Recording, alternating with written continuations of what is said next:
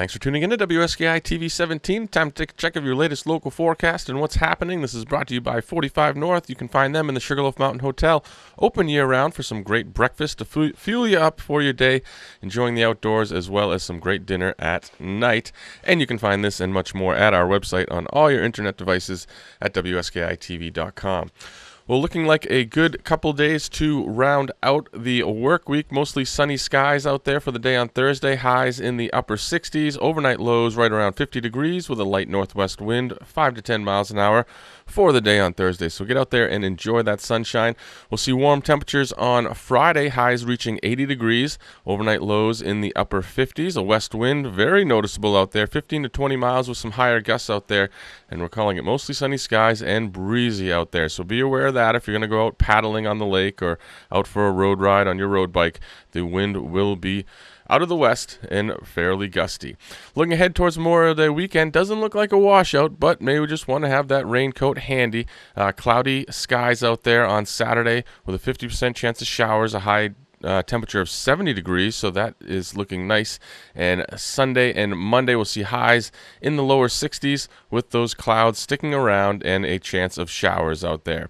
Looking at the mountain bike trail conditions, things are drying up nicely out there on the trails. Oak Knoll and the single track reroutes off of Newton's Revenge have opened up this week. Also the Reddington Loop is opened up, and a couple trails at the Sugarloaf Outdoor Center, but most of the Sugarloaf Outdoor Center is closed, the single track out there, while it continues to dry out. But plenty of riding. And if you want to get your kids into riding, mountain bike day camps are happening and being offered by the town of Carrabasset Valley. You can go on their website and find out more, carrabassetvalley.org. And this weekend on May 26th, a trail work day at the Sugarloaf Outdoor Center. They'll be cleaning up some of the trails from 9 a.m. to 2 p.m. You can find out more at carrabassetnemba.org, as well as updated trail conditions and more detailed trail conditions as well. Bowling lanes, virtual golf, and arcade, great food, great bar.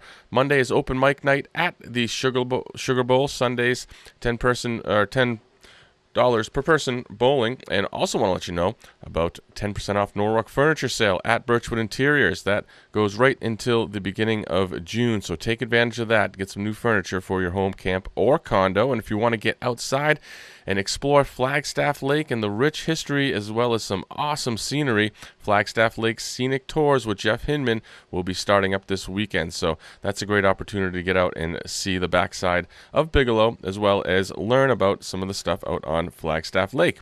And if you want to see in real time what's happening here at the base of the mountain, taking a look into the sky and see how the weather is, check out our quad cam right on our website, as well as lots of other videos of things to do to keep you busy while you're here in the main High Peaks region. You can also find us on Facebook, Twitter, and Instagram. And as always, our website, WSKITV.com.